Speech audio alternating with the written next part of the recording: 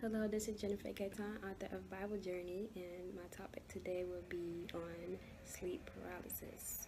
Sleep paralysis is when you are sleeping, or you think you're sleeping, or you think you're awake but you're sleeping, but your body is unable to function properly, unable to move. So basically what this is demonic activity. This is a demonic activity that's done, which I believe, when we are giving ourselves over to sexual sin. Sexual sin could be, it's not just homosexuality, is sex outside marriage. That's what sexual sin is.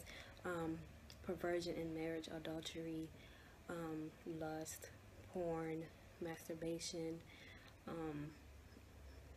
sexual parties, all these different sexual things. Like, if it's sin, a sexual sin, and it's not of God, then it can be a demonic activity, and it can harm you.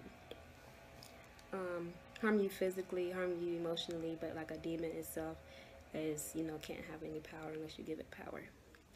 But this is when, you're sleeping and it feels like you're awake, and it's just a scary thing. And also remember, they call this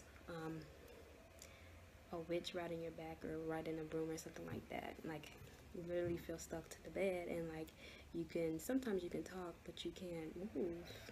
Like, it's a scary thing. And I believe I had it multiple times before, and I kind of believe that everyone's had it, because we all have spirits and we're in a spiritual battle. So I put it up online, and it says there's two types. There's the incubus and the succubus. I believe that's how you say it. The incubus is an evil spirit that lies on persons in their sleep, especially one that has sexual intercourse with a woman while they are sleeping.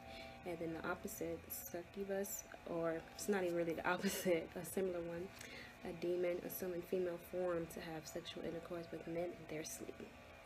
These are just basic secular definitions of these two spirits, which are also commonly referred to as sex demons or night demons. These demons are primarily spirits of sexual perversion. Whenever we are talking about demons, always remember not to put too much merit into the common names that they are called by. Spirits go by many names. Even God and Satan are identified by numerous names and titles in the Bible. True. Night demons are no more than spirits of lust. They are a powerful, high-ranking class of demons.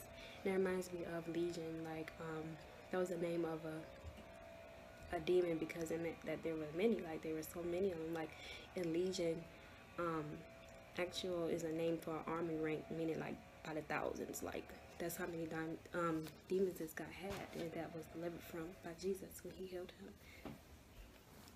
him. I've had this when I was living in sin, and what I was doing in that time. Remember, having sex outside marriage. I don't think I was watching porn at that time, but I have, and that definitely opened it up too. I will leave a link on being delivered from porn. It was a very good sermon. But in my encounter, which one I believe was from opening up myself up to sexual sin, was I was laying in bed and I couldn't move or anything, but then I heard like someone calling my name. It was like, Jennifer. It's like, Jennifer, and I didn't say anything, and I'm just like, what? And I'm like, what do you want? And then I finally was able to get up, and I realized that I was home alone. So I'm like, like, what was going on?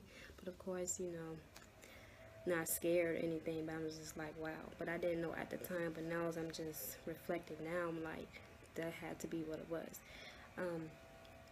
It's no superstition or anything. We all have spirits, and we are on this spiritual welfare, and that's why God tells us to guard our hearts, to live a holy life, because there's an unseen world. Like, if we could see in the spiritual realm, like, it is war. Like, it is a battle, and it is non-stop, that the devil wants our spirit.